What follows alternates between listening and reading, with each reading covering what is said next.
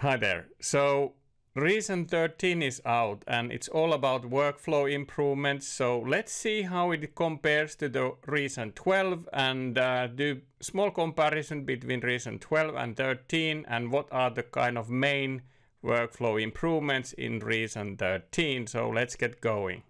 Okay, so in Reason 12, when you were selecting, for example, presets, and let's say that you have your browser closed and you go and you open a setting for your patches. So you want to open a browse and browse patches. It will open a browser over here.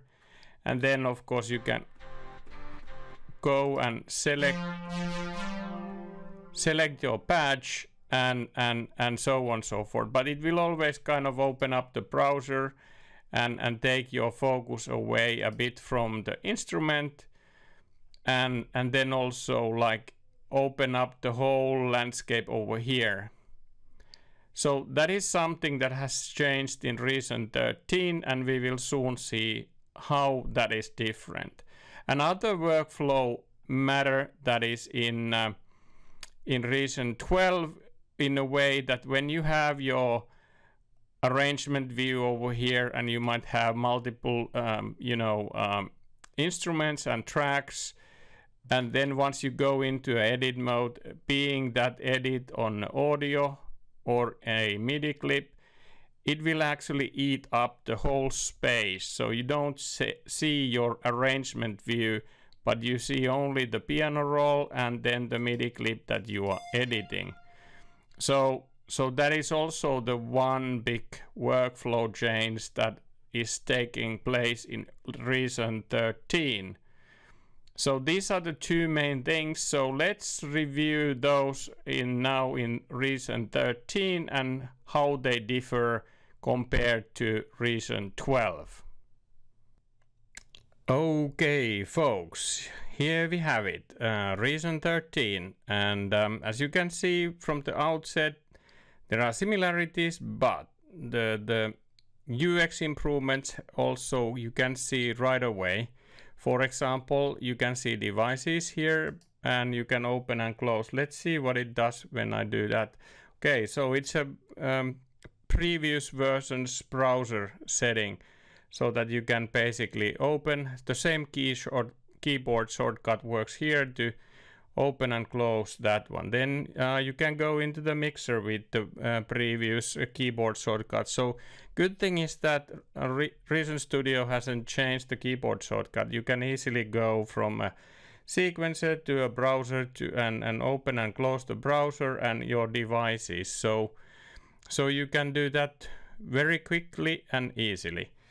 Let's open up the browser. And here now you can see that in the Reason 12 you saw also the presets in the same view, and in some respect it was a bit challenging because you want to basically see your instrument or you want to see your effects and so let's go actually and find one new thing also in Reason is polytone. So let's take that as an example. So let's bring that into our rack, and here is also now it was maybe someone were like thinking that how to flip the rack in the first place. So now there is a button to do that, even though it's a tab in your keyboard, so that you can easily go between the back and forth of your rack.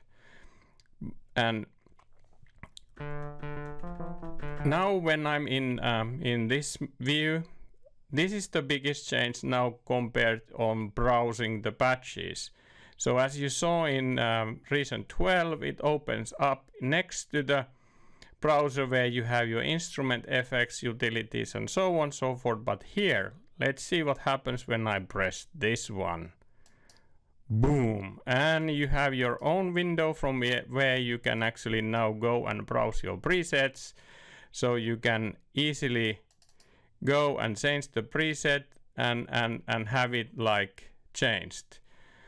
And the same thing here in a polytone. So you can go into and let's select a neon skyline.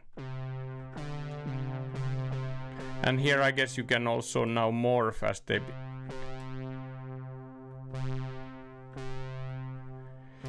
So yeah, but yeah, that is one of the new instruments, but the one that relates to the workflow is that while you go into the browsing your patches, it does not kind of change your layout at all. Also, you could have your devices closed, for example, and let's bring the rack, not mixer, but let's bring the rack here. So now when I'm here and I wanna have maybe a monotone,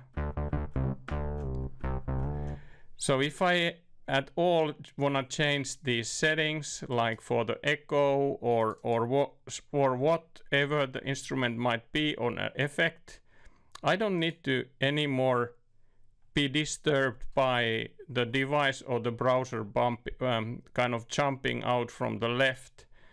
In my eyes, this is actually a great improvement for the workflow. At least I feel it so. I've been testing this in my computer now for a while, and I can see this is beneficial. Also, as they say that if you want to now look into strings, they have labeled everything, so you can easily go and find presets also for each and every instrument, new ones, old ones, and so on and so forth. And then of course another one is that basically now the browser is only listing the effects, instruments, and utilities that you would like to use, or players. So that, for example, if I would like to now take a baseline generator and put it here, so I have it now here, and I can easily then go there and close it when I don't need it. But then again, also if I would like to do something over here, change the preset for this one, I just click here, and let's say that I want to have an acid house type of a pattern. So I'd say that it's a lot more quicker. But anyway, let's do so that let's kill this one from our settings, and let's bypass it, so that now whatever we play from the keyboard, it does not affect through the player or so. The next big thing in Reason 13 is that when you have multiple tracks, and maybe we'll take some, let's take some devices so that you can see that, okay, there are plenty of tracks and different type of instruments. Okay, let's bring them here. Let's bring, for example, let's bring Kong, for example, and so on and so forth, so that we have multiple tracks in our arrangement view.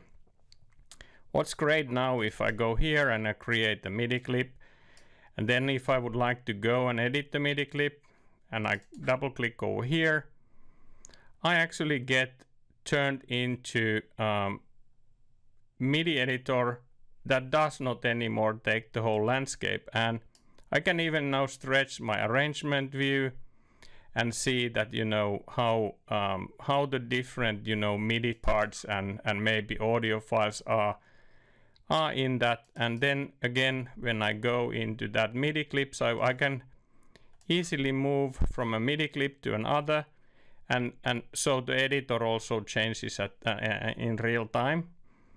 And it would also do the same for the audio. If I would have some audio tracks over here and audio clips, so I can go into an audio clip and then start immediately editing.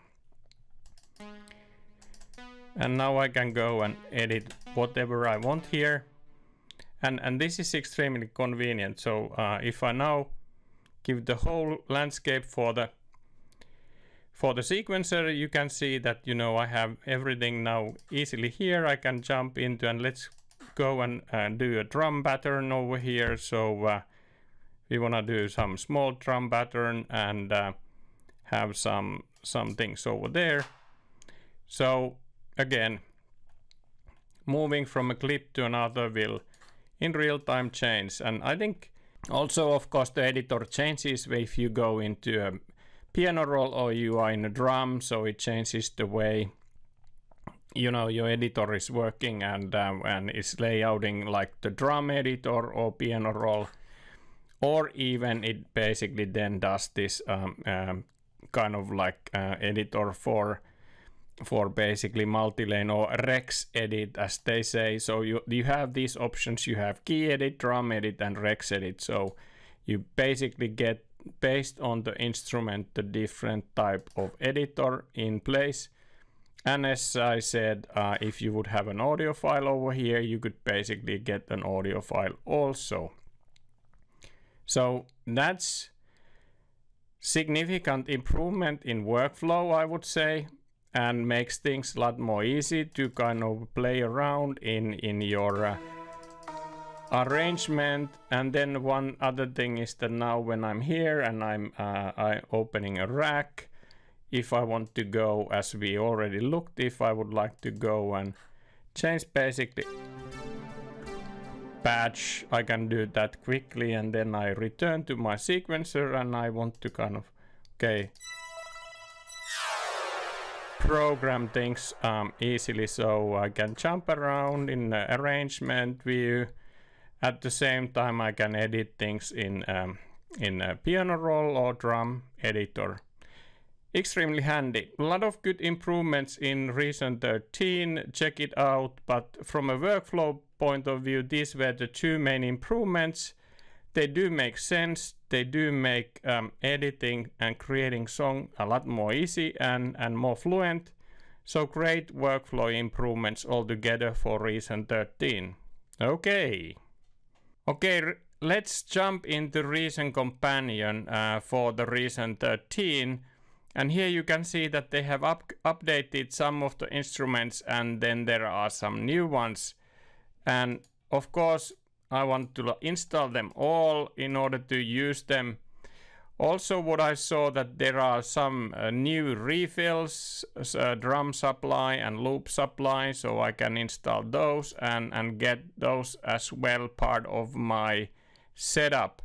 And then these are already the ones that are built in, so those of course are installed with the software itself. So it's good to also sneak peek into the Reason Companion and see, you know, what is there as a kind of a new instrument. But okay, let's go back to the Reason and the workflow improvements.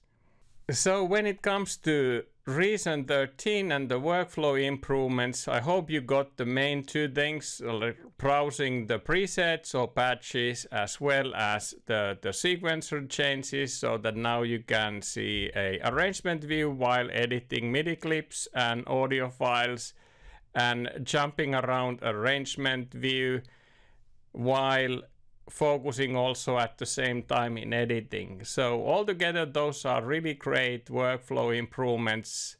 Hope you like them. I do. I will go and start making some new beats with Reason 13.